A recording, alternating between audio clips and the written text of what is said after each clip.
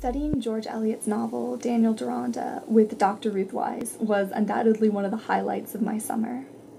The course changed the way I think about Jewish particularism, about what it means for the Jewish state or the Jewish people to be separate but maintain communication with others. And the course certainly changed the way I conceive of my own relationship with the Jewish future. One of the major themes of the novel is duty and obligation and what it means to have a responsibility to someone. And I think coming out of the course, the way I conceive of my relationship to the Jewish future is much more one of love bound with duty. To learn more about George Eliot's Daniel Deronda and to enroll in this online course, visit danielderonda.org.